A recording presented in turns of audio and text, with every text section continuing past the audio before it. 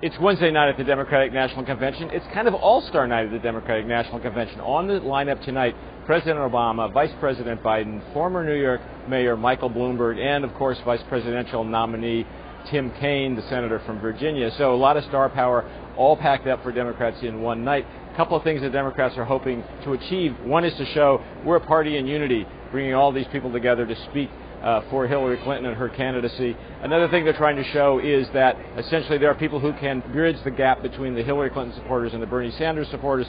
We'll see if that's going to be the case or not. Key there will be the reception that Senator Kaine gets, because he's popular in the party's center, not popular on the party's left.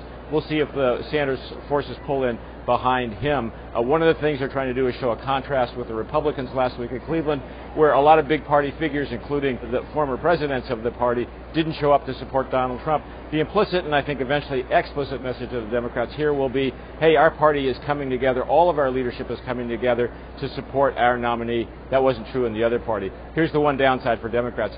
The lineup tonight represents the Democratic Party establishment. This is an anti-insider, anti-establishment year. The Bernie Sanders army illustrates that and personifies that. We'll see how this establishment lineup goes down with the anti-establishment insurgents in the crowd behind me.